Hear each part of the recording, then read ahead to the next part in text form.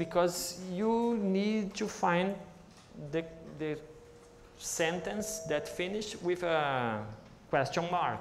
Okay, sometimes it's very explicit, but sometimes the authors simply say, in this paper want to investigate, so this is the main question. And it's important to realize that when the authors verbalize, they write the sentence in this way, they may not include the question mark, but it's not a hypothesis, okay? The hypothesis has the structure of an argument, and in this case, the objective of this study is to investigate whatever. This is not a hypothesis. This is a question without a question mark. Okay?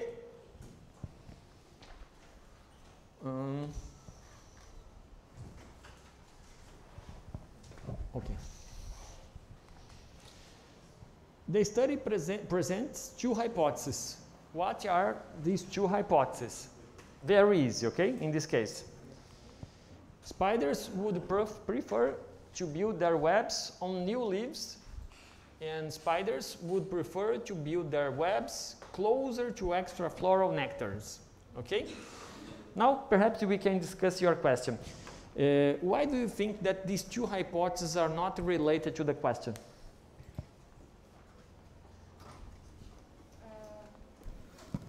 I don't know if it is this main question that it's written in the slide, but there was a part in the introduction, in like the very end, that it says the objective of this work was to investigate whether, while building, spiders select foraging sites in branches of T. pernambucensis. And it shouldn't be whether it chooses, whether it selects, maybe where it selects. You know, the objective was to see where it selects the foraging sites in the plants with extrafloral nectaries. I don't know, I thought that this phrasing in this part was a little bit broad, and maybe perhaps didn't connect with the hypothesis. Okay. I understand what you said, and in the very last part of this class today, we will talk about hypotheses disguised, I don't know how to say, fantasiadas of hypotheses, or of questions, hypotheses disguised as questions, okay? And I think this part of the class responds very well what you are saying. So depending on the way your hypothesis is written and depending on the way your question is written, you perhaps may confuse the writers. I really don't think that this is the case here, okay? And we can come back to the subject at the end of the class, okay? But here, the authors do have a question, okay? And they have two very clear hypotheses, and these two hypotheses, they are complementary or they are mutually excluded. Okay. This may be true, and this may not. This may be true, and the other one may not. And both can be true, and both cannot be true, okay?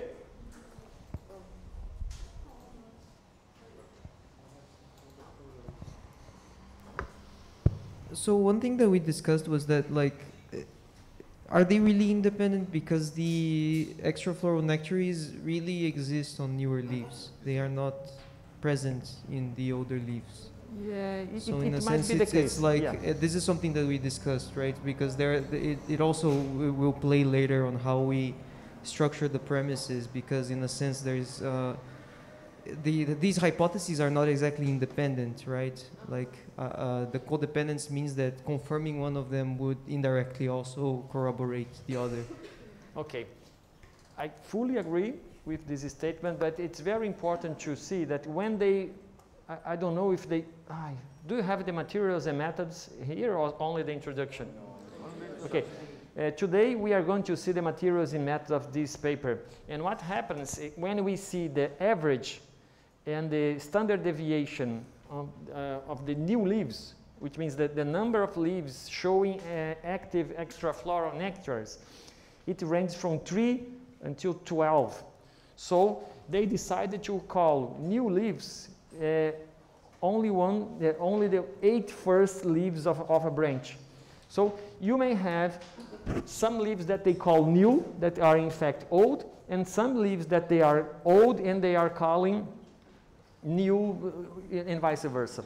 So it might be the case that in nature you find no pattern related to new leaves and old leaves, but you have a pattern of finding plants close to extrafloral nectaries. Moreover, as you go, perhaps we are not studying the discussion.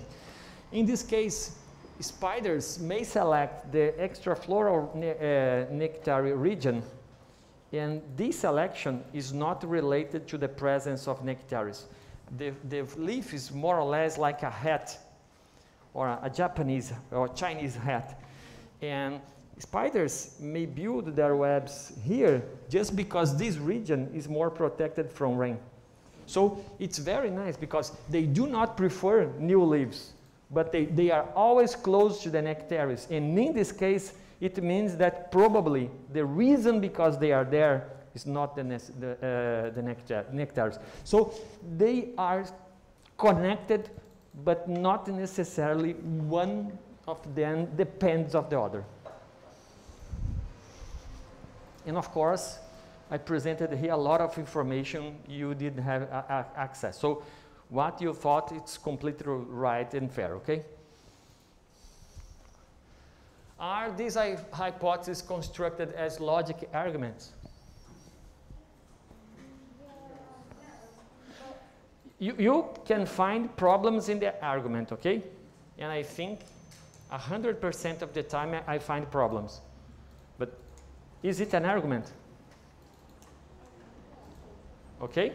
I'm going to show you this argument, okay? And we can discuss if they are good, if they are bad, and what is missing, perhaps. Yes, there are premises logically connected.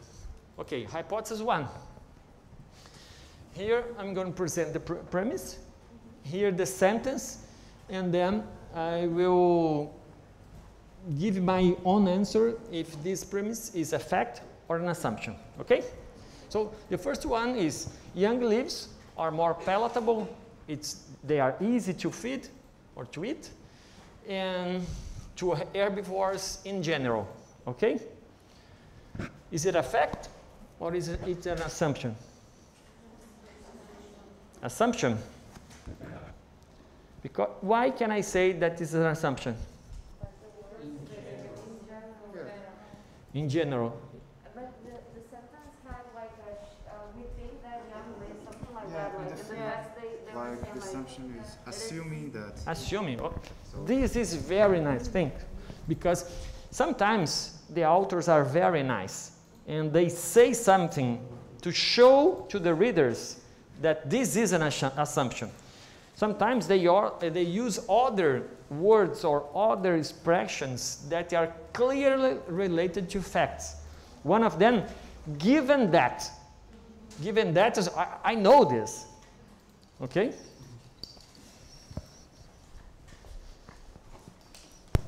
Maybe if the author says something that doesn't have a citation, that is something that it created for his argument, I can consider that is an assumption, and every time that you have a citation is a fact or not? Yeah, thank you very much. This is a very important question. In many cases, when authors include a citation, they are talking about facts. The problem is most of people don't know how to cite. And what they do, to reinforce their assumption, they cite a paper, okay? I need to find the chalk here.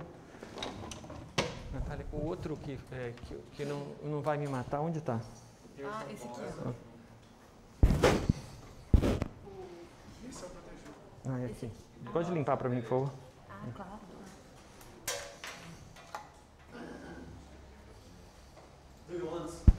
No, it's here. Okay, thank you. In this case, young leaves are more palatable than to herbivore in general. Some people could say,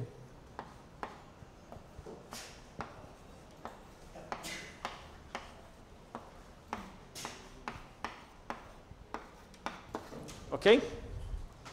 And this is weird because they start the sentence saying, assuming. So I'm not sure about that. So what does this reference mean? That in this paper, they suggested that could have this relation. Yes, we don't have any precise information for the species I am studying, but this guy perhaps conducted a review showing that young leaves in general are more palatable, okay? I don't like it. And there are at least two different ways of showing to your readers that this is not the case and why this reference is being used. The first one is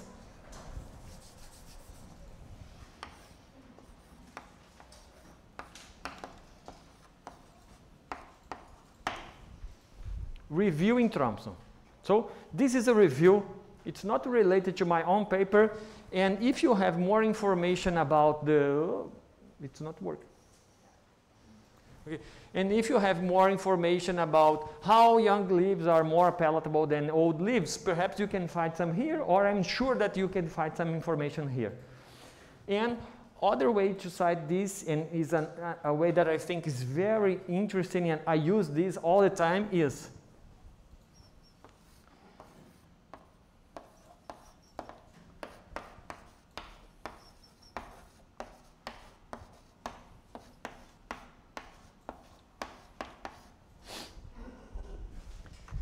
this means, for example. So what does it mean? Young leaves are more palatable than to herbivores in general. And for instance, see this guy.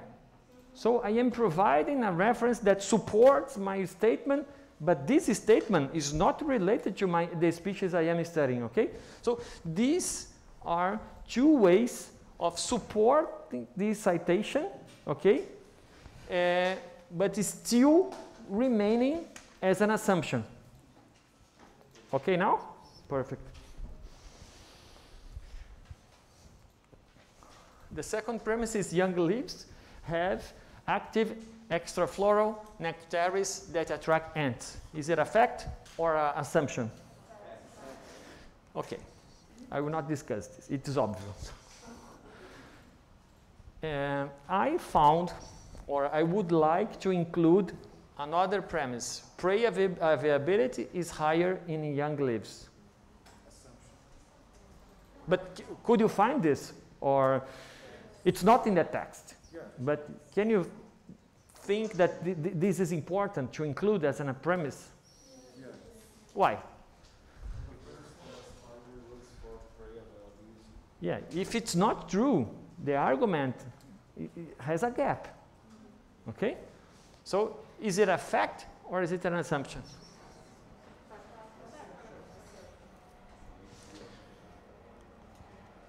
It might be a fact if they provide a reference for this species.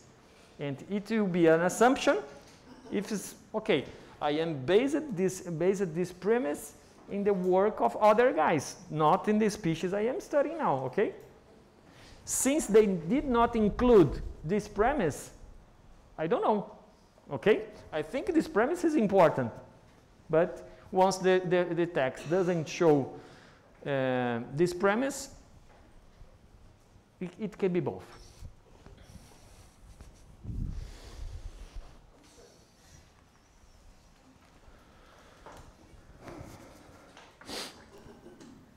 Wouldn't this be like a deduction from the facts and assumptions prior? Sorry? Wouldn't this be a deduction from the prior premises?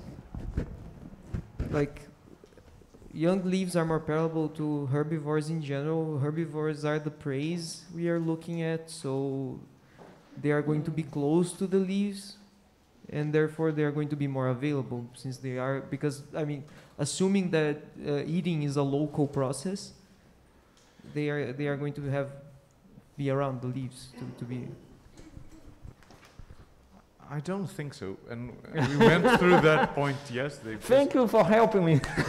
Because you may have another source of nutrients in the plant which are not leaves. For example, perhaps their roots are attacked, or the stems. It's not.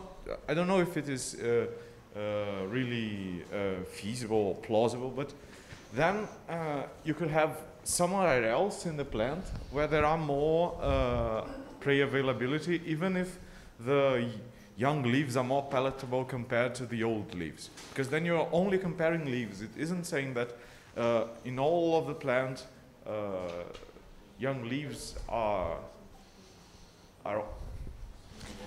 And I can add a very simple way of showing that this is not necessarily an obvious conclusion based on the two premises. The first premise shows that young leaves will are more palatable. It does not mean necessarily that the fact that it's palatable would attract more herbivores, but the effect of young leaves is positive on the herbivores, okay? The second one says that young leaves attracts more ants, and this effect is negative to herbivores. Which one is more important? If the first one is more important than the second one, so the third premise is obvious. If the second one is more important, the third one is not obvious at all. Yeah, but I would agree with Benjamin, because okay, maybe it cannot be obvious, but as the third premise is not written, it's basically a deduction that we are making, you know, because it isn't here, it's not written, so we are deduction this based in the whole text, but sure, it remains a deduction. It remains something that you need to think and say, oh, okay, so this is this. I would like to think that the authors follow the same rationality. So they thought, okay, this is more or less obvious, and I don't want to say it clearly in the text. So I think everyone here is somehow right, and I think that it might be obvious, and as a writer, I would like to say, even if it is obvious, just to be sure that this assumption is clear to my readers, okay? I really like to make my hypothesis very, very well supported, because sometimes you can find an angry reviewer, and the lack of an assumption may be used to somehow destroy your work, okay? And it happens all the time. So the conclusion is spiders would prefer to build their own webs on new leaves. Here is a conclusion, so that it's not a fact or an assumption. It's the conclusion of the argument, okay?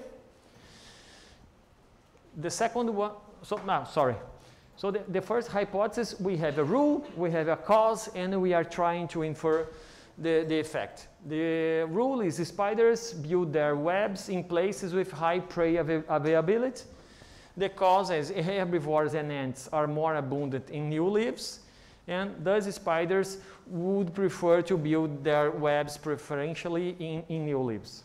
This is the logic. The second hypothesis has the first premise: extrafloral nectaries are known to attract potential prey, such as ants. Fact or assumption? It depends on citation, I guess. Is there a citation? I don't remember.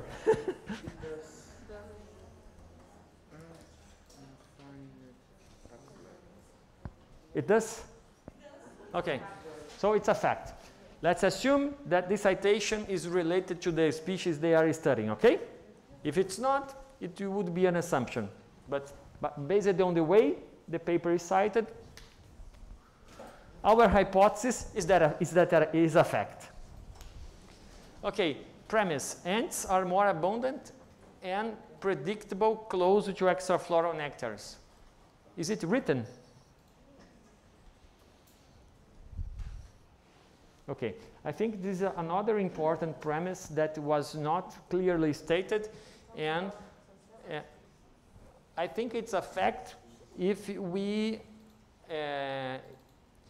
assume that they have the information here. But it could be an assumption. Okay. The conclusion is spiders would prefer to build their webs closer to extrafloral nectaries. Okay, conclusion.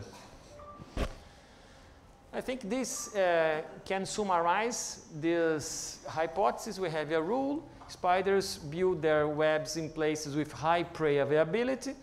Ants are more abundant and predictable closer to extrafloral nectaries, so spiders would build their webs preferentially closer to extrafloral nectaries. Okay, so message 4, your study may have 2 or more hypotheses. We can be complementary or competing, all right? Let's talk a little bit about this. This guy here with this amazing beard is Dr. Thomas Chamberlain, a geologist. In 1885, he published this paper, The Method of Multiple Working Hypotheses, and the subtitle, I Love It. With this method, the dangers of parental affection for a favorite theory can be circumvented. And Alejandro Farrebrenner, the author I have already mentioned many times before, he grabbed this sentence and this work and created a nickname, and he calls it, I don't know how to say in English, sorry, hipótese de pelúcia. So you love it, you embrace it, you don't want to kill your hypothesis.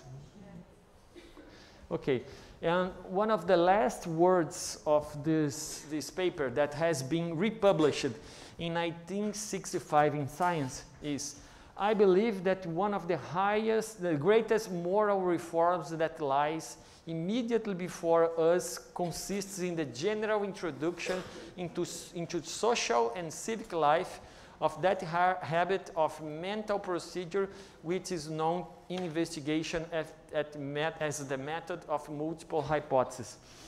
And note that he's not talking about science, okay?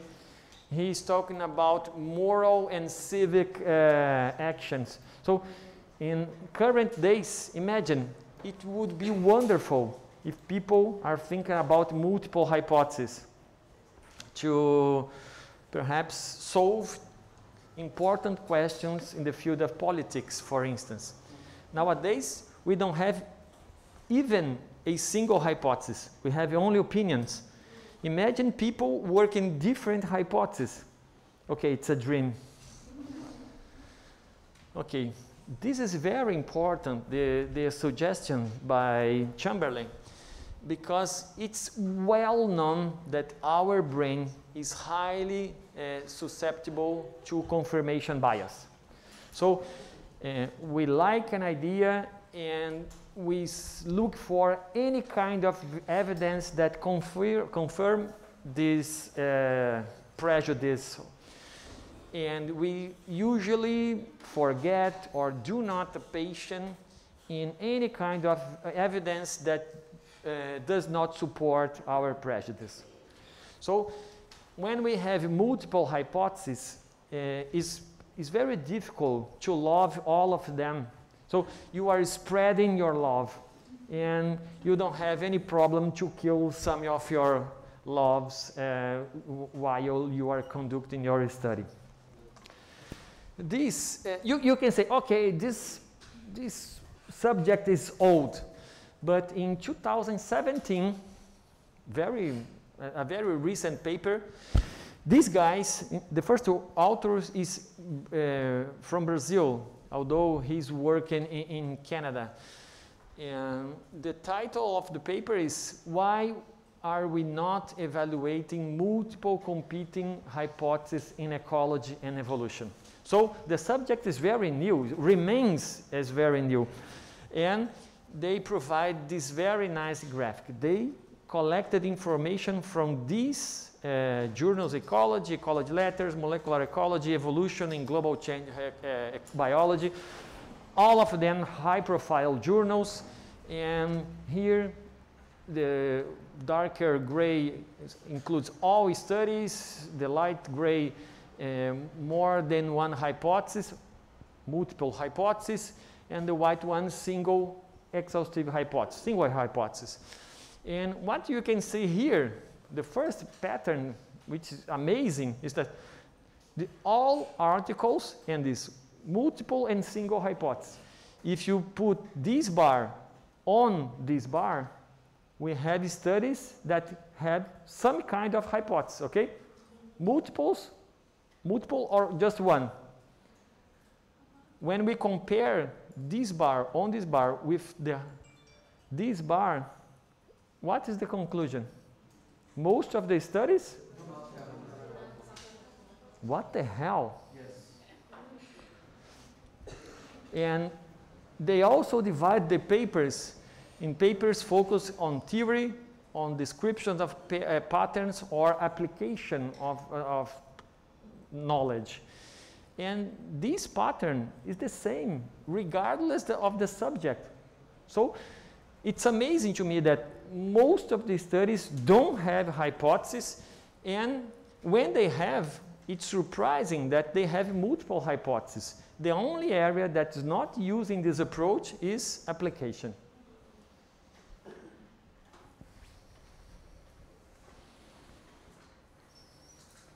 Okay, so, but only one question. When you say that the study has no hypothesis, is that like in the introduction it has no hypothesis, or like in the whole study it has no hypothesis, even for the whole study? The whole study. There is no hypothesis. Even after the conclusion and all? Sorry. So, this is another important thing. I don't know if I'm going to talk about this in this course, but I always talk in my course on scientific writings. There are two types of hypotheses. One of them is a priori hypothesis. An a priori hypothesis is the hypothesis that you are working in, you want to test. Okay. And if your hypothesis is not supported by your data, people are expecting that you propose an explanation for the lack of support. In this case, it's very common to see in the discussion what we call a posteriori hypothesis. So I invented, or I'm proposing this hypothesis based on my own results, and this is a possible explanation. This is not the case we are talking here. Here is a priori hypothesis. And why are they not considering a posteriori hypothesis? Because all a posteriori hypotheses can explain your data. They were created to explain your data. So I have a friend that says, predict the past is it's a perfect science. You are always able to predict the past here.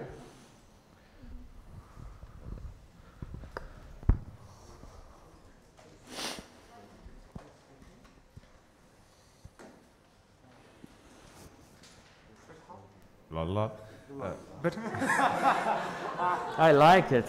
Because I think tapping is kind of how do you evaluate from reading a paper that the hypothesis was really done prior to all of the experiment in the lab? Because you can, I imagine you can, not in mathematics but in biology, that you can somehow kind of falsify that you already had thought of that before conducting the experiment, and just present the text in such a way that makes it seem like so. You proposed your hypothesis after you had already your data. Yes. No, because you said one of your friends always says that, oh, if you come up with hypothesis after having all the data, your hypothesis will be always supported. Yes, will be always supported. So how do you, for example, when you're an editor or when you're reading a paper, how do you see that this is not just a make-up text which makes events be in the order that would be most likable, I don't know. I understood. This is an amazing question, and as a reviewer or as an editor, I think I have a lot of experience. And what I can say, it's very, very hard to detect this kind of fraud. And this is a fraud, okay? Perhaps not a big one, but it is a fraud. Our knowledge, it's not advancing if you are predicting hypotheses after you already have your own data, okay? And sometimes, I think, according to my own experience, there are two ways of detecting this type of fraud. The first one is there is a very well-established theory in the literature, and the person does not base the hypothesis on this well-established theory. So the authors start to build a completely different story and come up with a completely new hypothesis. Sometimes it might be the case that they are trying to promote a breakthrough, a scientific breakthrough. But you see that the paragraphs are not well connected. You see that there is something strange there. And the second one is, in general, this kind of fraud is performed by people that have not so much experience in scientific method or how to write a paper. And you see that the connection between the ideas are not well supported, and they reach a hypothesis that I can't understand why they are proposing this. And when you see the results, you understand, okay, they are just trying to figure out or to state in the introduction the results they found. So it's very hard. But I know some big shot guys, they do that all the time.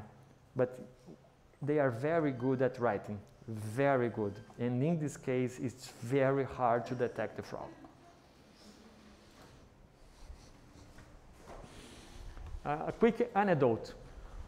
Once we decided to test a very famous hypothesis that have never been tested before.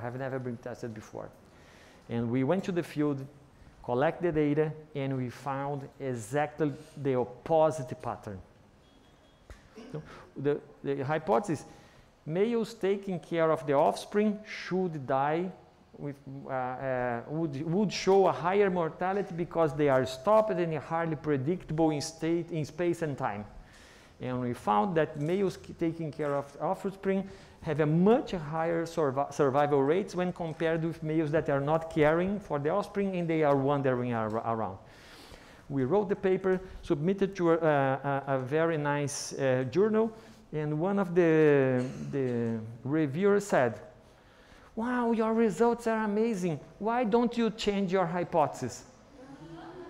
And this person signed the review. And I didn't know her. And who is this person? And I went to see. She was the student, a PhD student of a really, really big shot guy.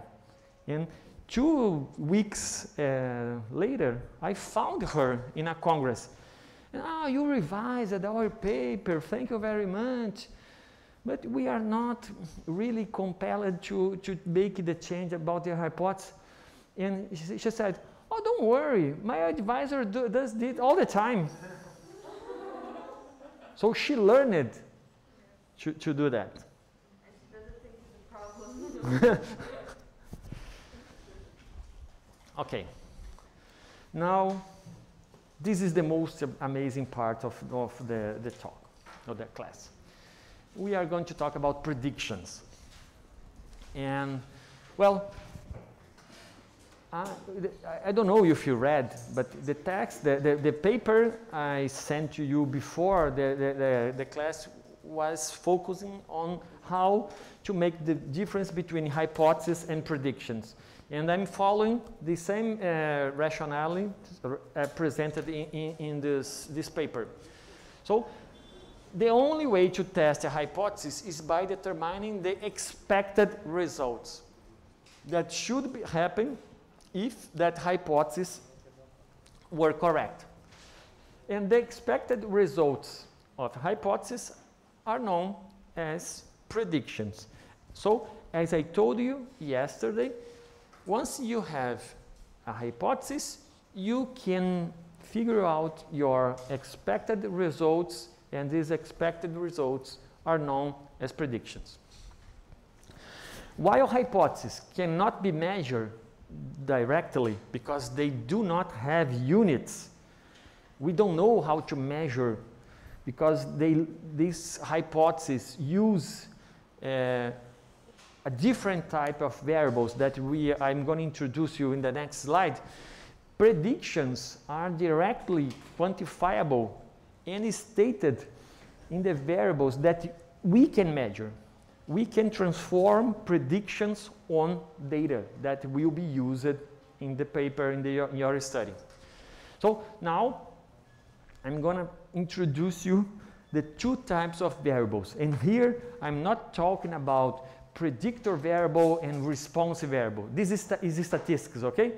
I'm talking about two types of variables that we use when we are talking about hypotheses and predictions. The first type of variable is what we call theoretical variable. And these variables, the theoretical variables, they represent the phenomena we want to study. This is an idea. This is not concrete. I'm going to show you examples. And the second kind of variable is the operational variable. And this kind of variable represents, or they are real measures we want to obtain in our study. So this is the kind of variable that we can go to the field, to the laboratory, and obtain based on a given protocol. Okay, let's exercise this idea. Here we have the world of ideas, our theoretical variables. And here we have real life, where are the operational variables. Okay? So let's start with this variable, theoretical variable. And I can say, what's your size? My size? Yeah. Like 1 meter and 60. All right. What's your size? Theoretical or operational? That's nice. Which one? If I say theoretical. I don't know. Medium. Medium? Yeah. No, you don't say theoretical. My size in terms of theoretical variables, it doesn't make any sense because I can measure. Yeah. My size is my size. Yeah. It's an idea. It's an idea. Okay. But in terms of real life, what's your size? Real life, 1.65. Okay. What's your size? 1.7. Is this the only way to measure size? No. Please give me another example. Weight. Shoe size? Imagine that I am a guy that works with shoes. So when you come to my I forgot the word, oh my God, my loja, I forgot, store. I don't think I will evaluate you by your height. I'm going to look at your feet immediately to have an idea what the size of shoe I will offer to you. Okay, if you are a tailor. Exactly. They especially men, they look at this kind of measure. I don't know the name in English. In Portuguese we say cintura escapular. This is the name. And if you are a UFC fighter, The muscles, your weight. your weight, the categories in any kind of fight, they are based on weight. I will not put you to fight with a sumo fighter. It doesn't make any sense. It's a not fair fight unless you are a jiu-jitsu expert. Then you will anyone. So size, examples, height, you said height. But look, this is an operational variable, okay? Dry mass, you use the dry mass for plants, for instance, diameter at the breast rate, height. We use this to measure the size of trees.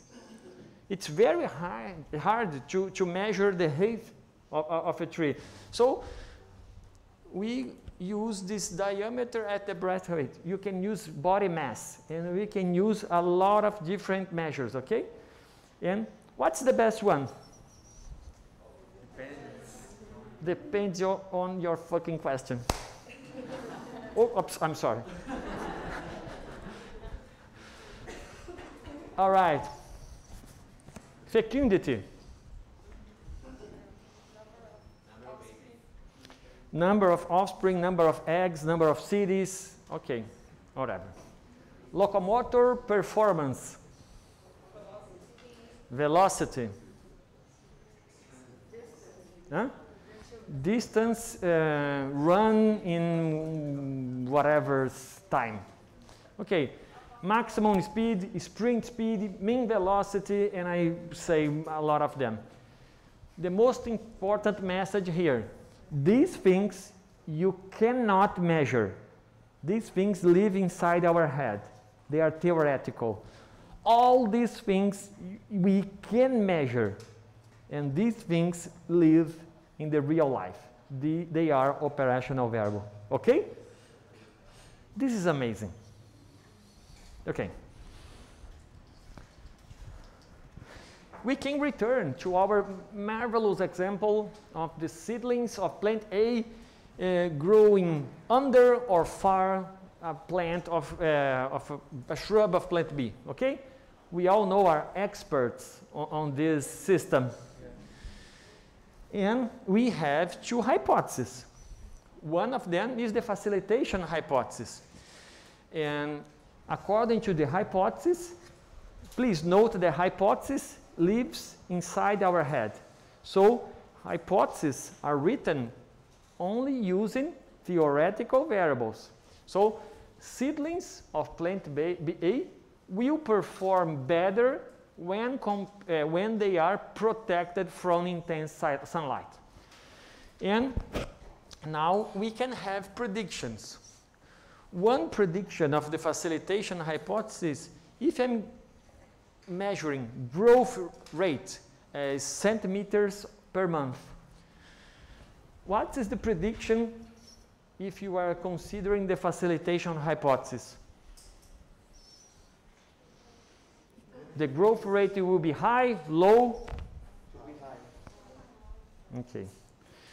What would be the prediction about the mortality? The percentage of dead seedlings after 1 year. Okay. So higher under plant B and lower under plant B. And why can I predict this? Because I have precise and measurable variables here. Okay? So I translated a theoretical idea into things that I can measure in the field. Okay? And this is very important. The other hypothesis we have is the competition hypothesis. And according to this hypothesis, seedlings of plant A will perform worse when they are near a larger competitor. So now, using exactly the same operational variables, we can now make predictions.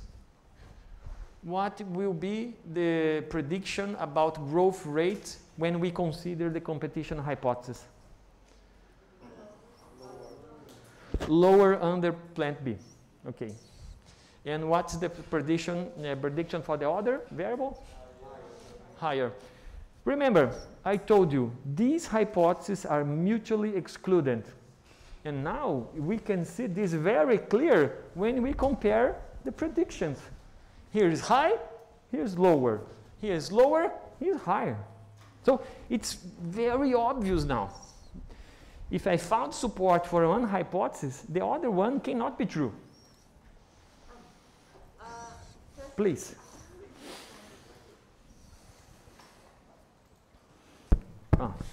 Just to see that I understood, here my theoretical variable would be the performance of the plant. Sorry. Just to see that I understand, here my theoretical variable, it's the performance of the plant. That's the idea. The first theoretical variable is the performance. Okay. And the second one is larger competitor, something like that. Okay, thank you. And what is a larger competitor?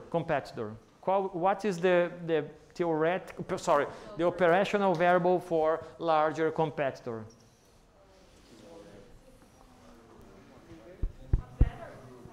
Like the resources, maybe? No, something that I can measure in the field. What is a larger competitor? Sorry? No. The diameter of the breast height. No. No. The amount of resources that they use, the competitor? Plant B itself. No. No. Do you give up? A shrub of plant B. A shrub of plant B. This shrub is a much larger competitor when we compare with a seedling of plant A. What are you going to measure? Where are you going to place your sample, your plot to measure, to test this hypothesis? Close to a shrub and far from a shrub. So the larger competitor is the shrub. Okay? This is the way you measure. Close to a larger competitor, in your case, is plant B, and far from a larger competitor, which in this case is also plant B. So your larger competitor, the way you measure is placing your plots close to plant B or far from plant B.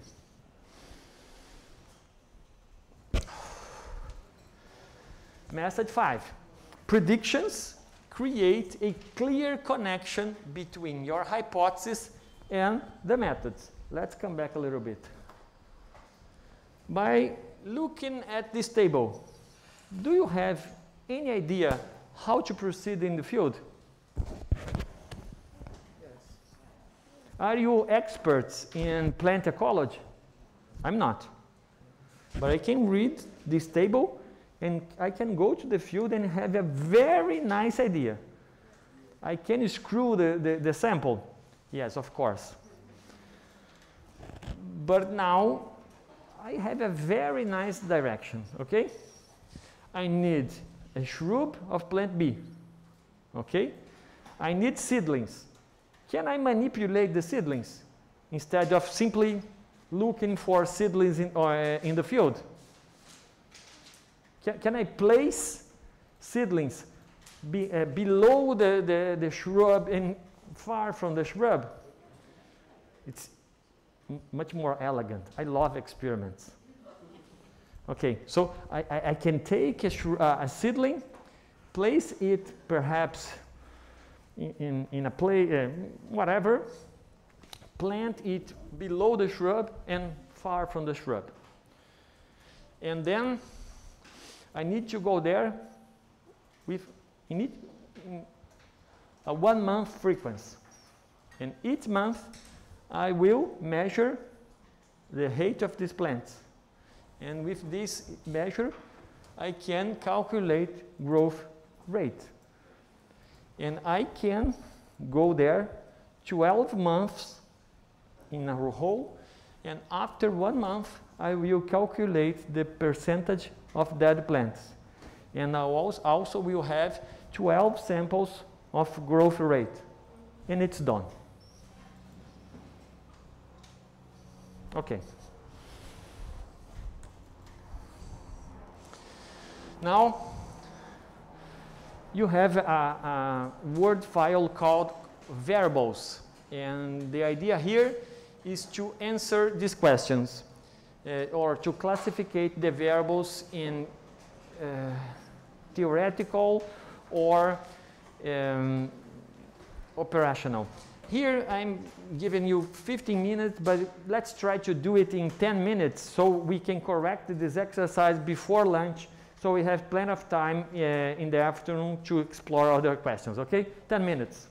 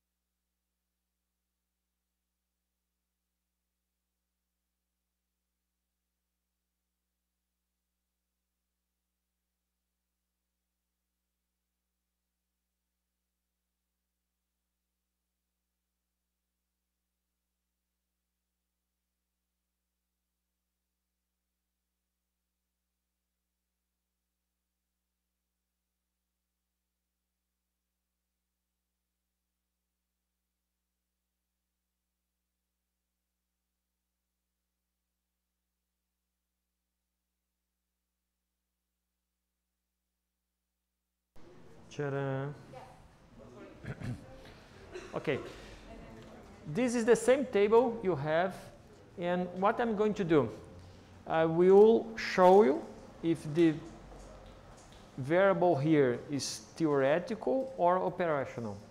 And if the variable is theoretical, I will show here an example of a way to transform this theoretical variable into an operational variable.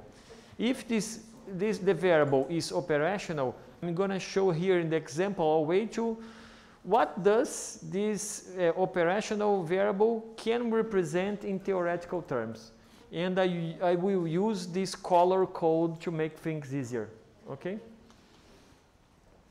So here, the one habitat disturbance is clearly theoretical. Can you imagine a unit, a measure? It's impossible. You are clearly talking about something that is theoretical. And now I'm going to show you a way, an operational variable that can capture or can represent habitat disturbance, annual frequency of fires. Okay? So now we have reports every month about the number of fires in the Amazon biome. And this is a way to measure habitat disturbance in this kind of habitat. Okay? Fighting ability, again, is totally theoretical. I cannot put an unity, a measure in this variable. However, I can use an operational variable to measure this theoretical variable. And one of them is probability of winning a fight. Or if I am working with UFC, Ultimate Fighting Championship, I can use perhaps the number of victories of a given fighter in the championship. Distance between fragments. How can we measure distance? Meters, kilometers, whatever. So this is clearly something we can measure. So it's an operational variable. And distance between fragments can be a representation of this theoretical variable, isolation of habitat patches. So I want to show I measure distance between fragments, and using this variable, I am showing that habitat patches are very far from each other, or they are close to each other. Okay? Mental health. Well, this is a totally theoretical variable. So, how much is your mental health? This question is nonsense. Okay?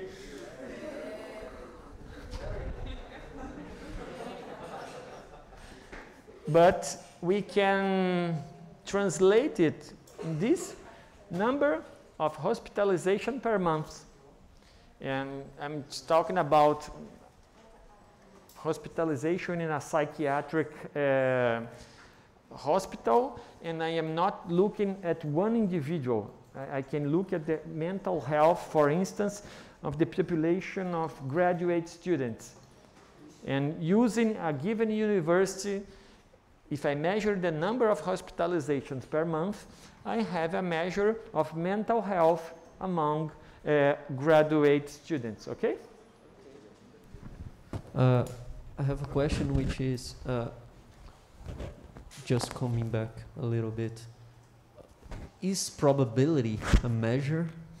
Because we usually measure the frequency of something, not the probability. So I was thinking about this. This is nice. We can change it for previous probability of winning a fight. So in previous fights, how many times this guy wanted? So he is or not he is the favorite of the fight.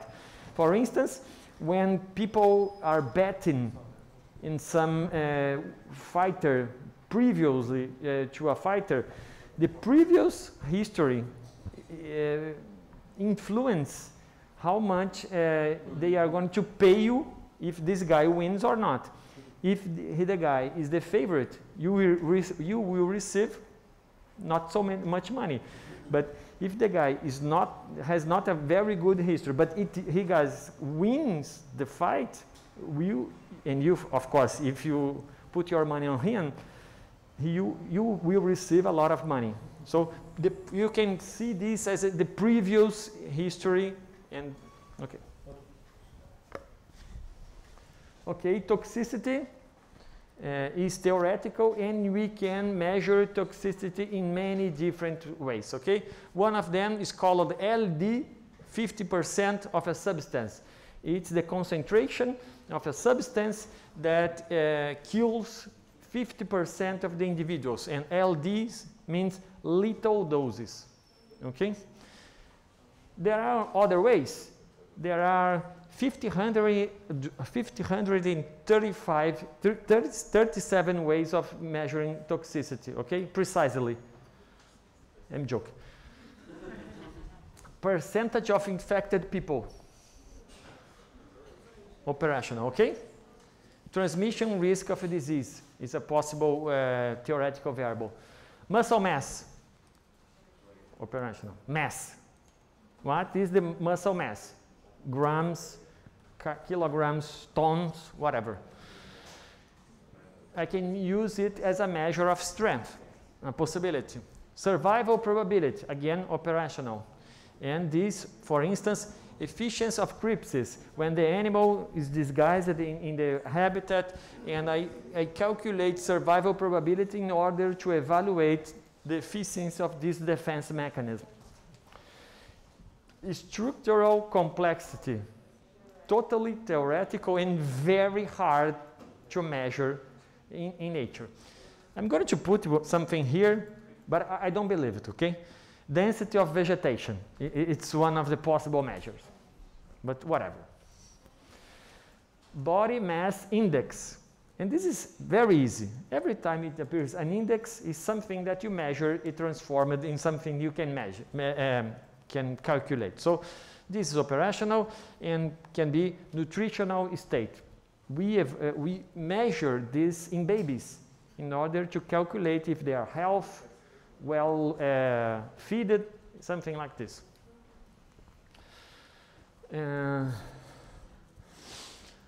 Resource availability, clearly theoretical, okay? And you can measure it in many different ways depending on what you want to measure. And here, suppose that I'm talking about lizards, and these lizards live on the leaf litter of a forest. So now I can measure the mass of arthropods per square meter.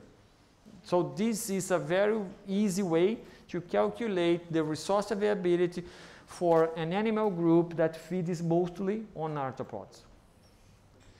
Pluviosity, it's operational. We measure what is the pluviosity of this place, millimeters per year, okay? And it can be a measure of humidity, okay? So please, if it's not okay, you can say it's not a problem. I don't know if pluviosity is exactly what you defined it now, but maybe could have other measures like how much time of the year is raining or not, for example. You have different, so perhaps these other measures has received different names, okay? But all of them you can measure. Okay, so pluviosity is a... No, I don't know. I don't know, but what you said, you have a measure.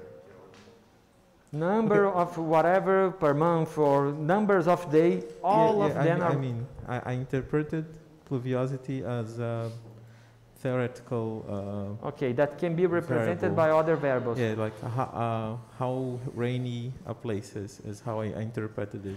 But at least in ecology, I don't know in other areas, perhaps climatology is different, but when you ask, what is the pluviosity of this place? We say a number of millimeters per year. So In the Amazon forest, for instance, the pluviose is about 2,500 millimeters a year. Okay. Okay? Okay. So I use this pluviosity to measure humidity, for instance. You can use it to measure other things. Concentration of alkaloids. Concentrations is the quantity of something per liter, per square meter, whatever. Concentration, no, is not meters, but in a volume.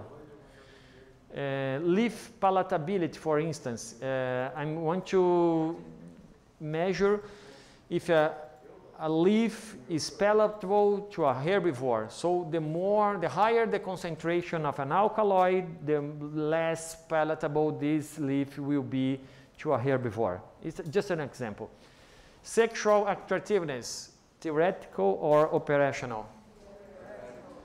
Welcome to my world. And how to measure this?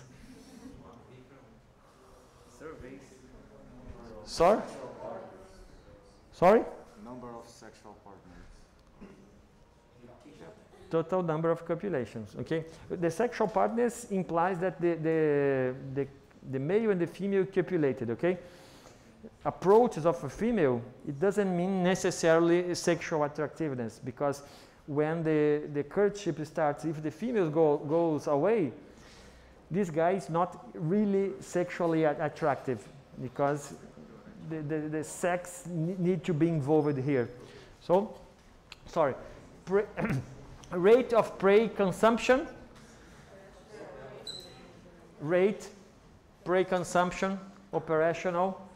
We are talking about number of prey per unit of time, okay? So here can be foraging efficient. If a species or an individual is highly efficient in foraging, the rate of prey consumption will be higher. Genetic variability, theoretical. And how can we measure? Is there any geneticist here? Heterozygosity. By SNPs. By SNPs, and you? Heterozygosity. Okay, heterozygosity. I'm using SNPs, okay? The number of SNPs, the single nucleotide polymorphism. It is a way using a screen of the entire genome to evaluate genetic variability. Irritability, theoretical. And how can you measure this? Sorry? Decibels. How many times a person curses in 1 hour? Number of bad words in a day. Whatever. Time between a stimulus and an answer, okay? It's a possibility. Some poke, something like, and the animal bites me, for instance. This is a measure of irritability. Predation risk, theoretical, and I can probability of being attacked, okay? Per capita income. Okay, I can measure this, okay? And I can use it as an operational variable to economic development, okay? I hope there is no one here working on economy, because this is a very polemic subject. And density of conspecifics. What is specific? Okay. The same species, sorry. Density of conspecifics. See, I can measure. What's our density here? We count the number of us, assuming that all of us belong to the same species, and I measure the area, and I divide one by another, okay? And this, to finish, what does density of conspecific can represent in theoretical terms? Abundance, okay. But let's try to go more to the theory. Yeah, moleque. Competition intensity. Okay? When you go upstairs, or downstairs, I don't know, I don't remember, and there is only one cake there, it's very clear that the density of conspecifics, it will influence the number of slides you are going to have. Okay?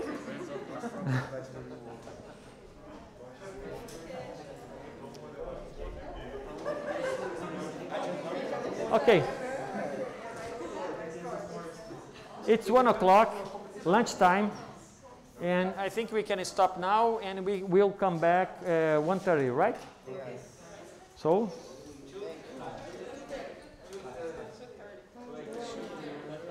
Sorry? 2:30. 2:30. Okay. Okay. So we can eat a lot.